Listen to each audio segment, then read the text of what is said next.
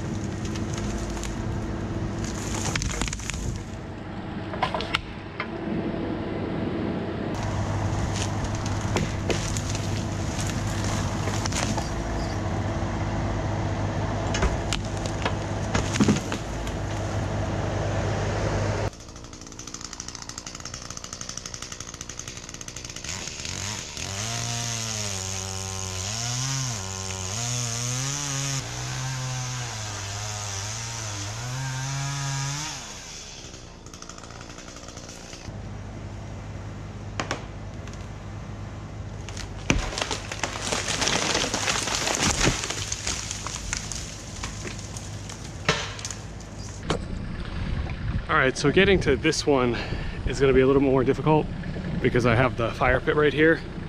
So I'm kind of thinking I can make it up if I just get through those two trees and I can get the bucket up against it and push it that way where there's an opening there. This way, if I'm pushing it, it's right against another tree as well as a larger pine that's still alive behind it. So I'd have to like push it like that. Unfortunately, all the branches are on the side towards me, so let's see if I can get up this way.